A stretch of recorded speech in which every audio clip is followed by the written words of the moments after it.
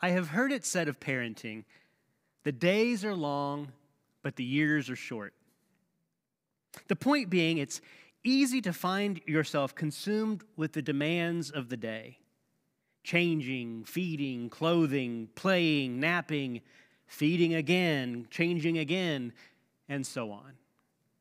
And then one day you look up and they drive off to start their own lives.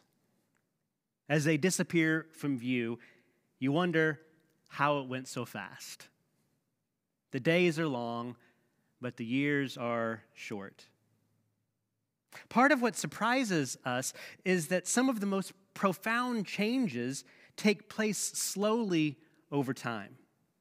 We might see a child hit a growth spurt, but most of the growth is incremental, easy to miss in the day-to-day. A millimeter here, a pound there. The next thing we know, they're as tall as we are, and there's no food in the fridge. And honestly, I think this is how many of us prefer change. Slow and steady, almost unobservable. We know things change, but often we like them to take their sweet time doing so.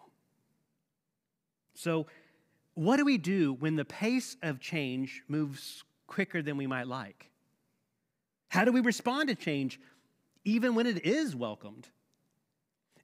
In our context, the context I find myself in as a pastor of a church, what do we do when we experience changing patterns in worship attendance or in giving? When our neighborhood looks different, what are we to do? When leadership changes, how do we respond? Scripture suggests that we focus on what is not changing. Hearing about disagreements among a people experiencing the growing pains of maturing as a church, change that's taking place, with change perhaps leading to divisiveness, Paul, one of these early converts to Christianity, writes to the early church in 1 Corinthians 1, verses 10 through 12, I appeal to you, brothers and sisters, in the name of the Lord Jesus Christ, that all of you agree with one another in what you say, and that there be no divisions among you, but that you be perfectly united in mind and thought. It's a lofty goal. He goes on, my brothers and sisters, some from Chloe's household have informed me that there are quarrels among you. What I mean is this, one of you says, I follow Paul. Another, I follow Apollos. Another, I follow Cephas. We know that to be Peter. And still another will say, I follow Christ. You see, with some struggling to figure out who they are supposed to be following, remember, this is the early days of the church. They're still trying to figure out what it means to live this way of Christ. Paul attempts to encourage the church here as it relates to the folks in Corinth, suggesting that they be united in mind and thought. How? How will they do such a thing? Well, after chasing several rabbits in this letter, Paul offers his perspective on choosing a leader to follow in 1 Corinthians, the 3rd chapter, starting with the 6th verse. I read from this letter, hearing these words. Follow with me. I, meaning Paul, planted the seed. Apollos watered it. But God has been making it grow. So neither the one who plants nor the one who waters is anything, but only God who makes things grow. The one who plants and the one who waters, they have, as I turn my page here, this is the disadvantage of having a real Bible, right? The one who plants and the one who waters have one purpose, and they will each be rewarded according to their own labor. Friends, this is the word of God for the people of God, and we say, thanks be to God. You see, the church in Corinth, and I might even say just more generally, the church at this time was changing. It was trying to figure out what it was and what it was becoming. Paul reminds them in this letter in particular, it's really not about any one leader, because each leader has the same purpose, to work with God to help the church, meaning the people, grow. What Paul points to is a continuity to the Spirit's work that we all get to participate in. Even today, we get to participate in this long line of activity that the Spirit has initiated. What's more, Paul makes a claim here about leadership that I think is easy to miss. He says, I planted, Apollos watered, but God makes it grow. Growth, new life, is God's work. God does the growing, and leaders and all of us, amazingly, get to help. All of this reminds me, I'm thinking about my time working at Applebee's. If you're not familiar with Applebee's, a grill and bar, they still exist, you know. I've seen them around. When I was working there, they were at the height of their power. It was a grand and glorious time. And in my 5 years working for this organization, I believe that this particular store where I worked, we had 4 general managers in that 5-year span. Each one unique as a leader. Each one with a different way of working with the assistant managers and the rest of the staff. Each one with their own way of running the store. We had a guy who stayed after hours and played poker with the staff. We had a guy who only worked day shifts and would never work a weekend. Some walked the store constantly. They were always on the go. Others rarely left the office unless they were called to resolve some dispute or solve some problem. Most of them I enjoyed working with. One of them I couldn't stand. Each new general manager brought change. Now, as I've already suggested, most of the time we like our change slow and steady. A new general manager almost every year? How did Applebee's make it work? Why would they do such a thing? How did it work for them? Well, the leaders brought their unique personalities, their experiences, their ideas, but each one focused on one thing, being America's favorite neighbor. It was something we all learned from day one of training. We sold food and beverages, but the goal was to create an environment where everyone could feel like a part of an exciting, thriving community. Applebee's, even today, if you go into an Applebee's, will have local sports, local high schools. Right? The stuff that's up on the walls is meant to reflect the community in which it's located. Yes, general managers came and went, but the purpose for each general manager had that goal. So did everyone working. So whether you were in the kitchen or on the floor or behind the bar, you were trying to create this sense of community and belonging. Applebee's worked for so long because whatever it did was built on that foundation. We're going to be America's favorite neighbor. And so the leadership could change even frequently, so long as they all stayed committed to that purpose, to that idea, to that foundation. Well, before Applebee's was created, Paul encouraged the church to remember their foundation. His point being that life together was, again, not about the leaders, but about one leader, Jesus. Quarreling about whom to follow missed the point, Paul suggests.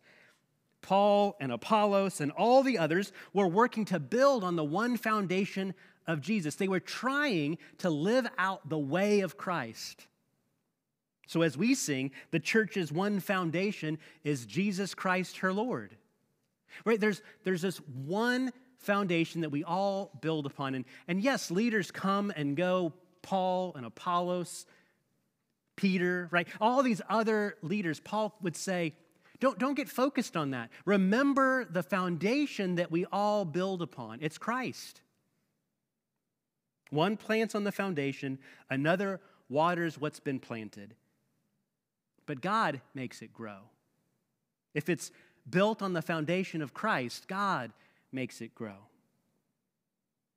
Here at the church that I serve, North Cross, we're approaching our 75th anniversary as a community of faith. 75 years of being a worshiping congregation. I have been fortunate enough to serve 10 of those years. If there has been any good that has come from my time as a leader of this community of faith, it's all been by God's grace. As I came to lead this group, we picked up the work built on the foundation of Jesus that goes all the way back to Christ. We joined in the continuity of the Spirit's work from that moment all the way through history to this moment. Work that was planted and watered by the pastors that went before me, by the lay leadership that went before us. With all those pastors and with all those lay members, we just built upon their work. And again, their work was itself built upon the work of others. All of us connected through the activities of Christ, that if there's been any fruit that's grown, it's been by God's grace.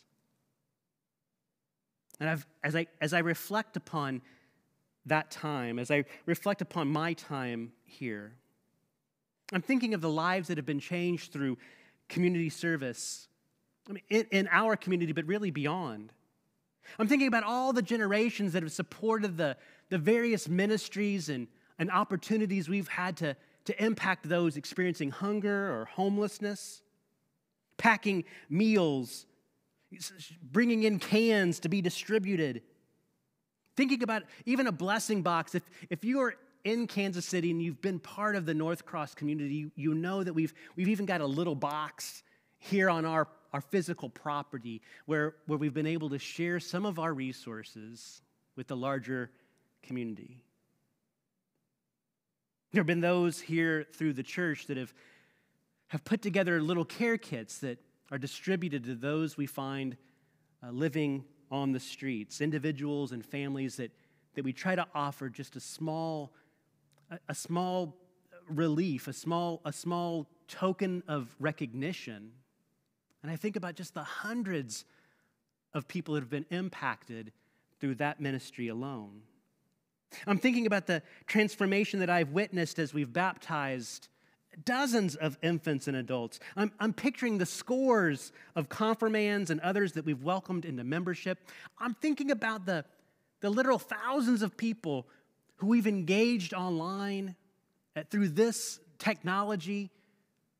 And I know that for some of you, it's made a real difference. It's made a real impact in your life. I'm hearing the names of all those that we've celebrated completing their course in faith and resting from their labors as we grieved their death. I'm thinking about potlucks and s'mores, cookouts, youth trips and food trucks and vacation Bible schools. I'm thinking about small groups and communion. I'm thinking about prayer circles and the renewing of wedding vows. I'm thinking of candlelight Christmases and early morning Easters. And while you have perhaps not experienced all that in our midst, it's part of what we've done here and in and through the people of North Cross. It's part of what we've been able to do as a church, a worshiping community, come together to live out this way of Christ. I think about the seeds that have been planted, that others have watered, and the ways in which God has made it grow. None of it came out of nothing, right? We didn't just make it up. We're part of this continuity of the Spirit that's been working from before time, even up to this time.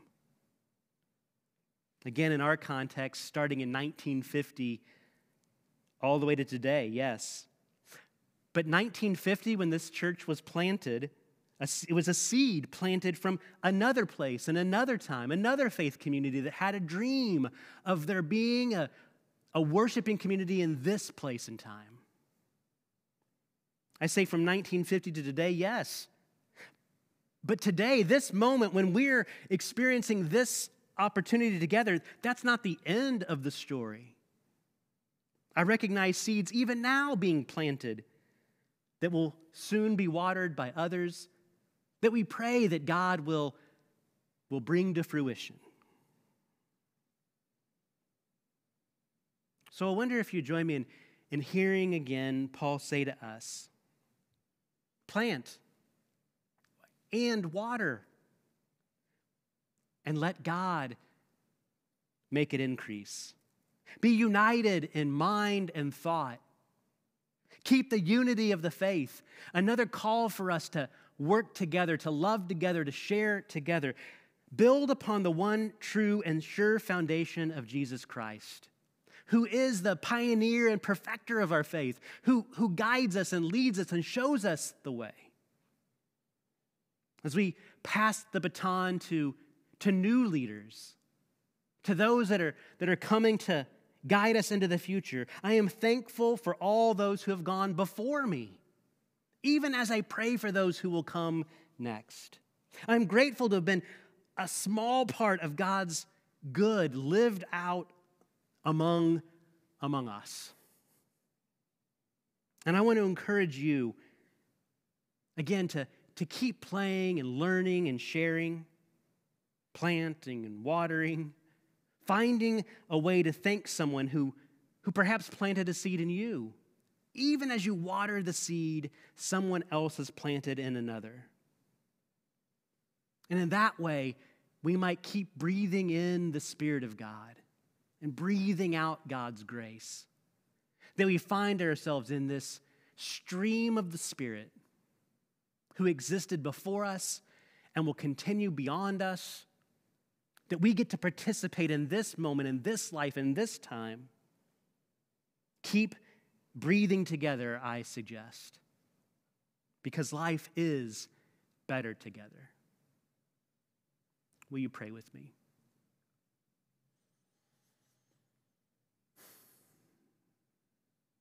God, for all that you have done before this moment, we give you thanks. For the lives impacted and changed, for the ways in which your Spirit moved men and women to plant the seeds, the fruit of which we enjoy today.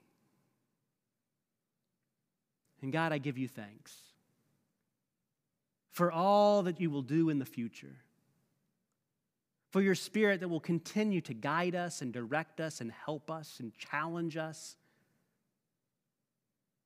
that the seeds that we have planted might be nourished and nurtured until they grow up, producing the fruit of the Spirit that others will soon enjoy.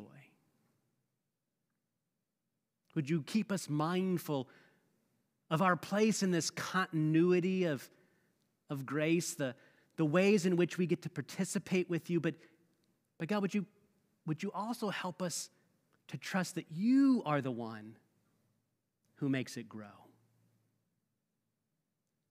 Help us to surrender to you in that way, so that we could participate and cooperate and support and help. But God, would you help us to know that the foundation's already been laid. It is Jesus Christ, and if we can build upon that foundation, good and glorious things will come. So again, we say thank you. In the name of Jesus, by the power of his Spirit, we pray these things and ask blessings upon all that will happen next. Amen.